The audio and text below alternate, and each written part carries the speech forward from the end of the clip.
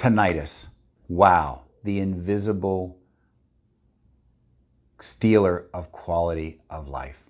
It is one of the absolute hardest conditions I've seen in my 25 years.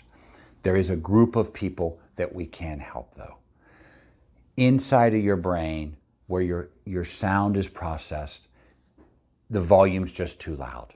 And your brain is constantly filtering out noises. But in the world of tinnitus, that gauge is screwed up. It's not calibrated correctly. A grandfather comes to me and says, my daughter needs to go back to work. I'm in charge of childcare of my grandchild.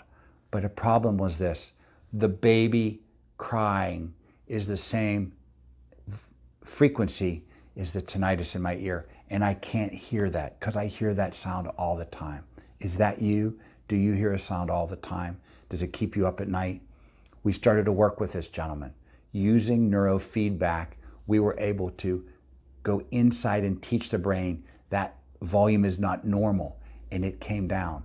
He came in, a grown man came in to me, and he's crying, and I saying, what's going on? Why are you crying? And he says, because I can now hear my grandchild for the first time, and when they need me, I can help them.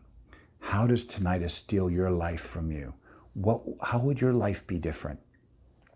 It's a very difficult condition. The first is a consultation. You come in, we talk about it. I need to know what you've tried in the past. There's many causes. If I think you're a good candidate, then we do an EEG. The EEG looks at your brain and says, what's going on the inside? How is your brain processing that information? If all that jives and it looks good, then we can look to try. Our success with tinnitus is 20, 25%, but guess what?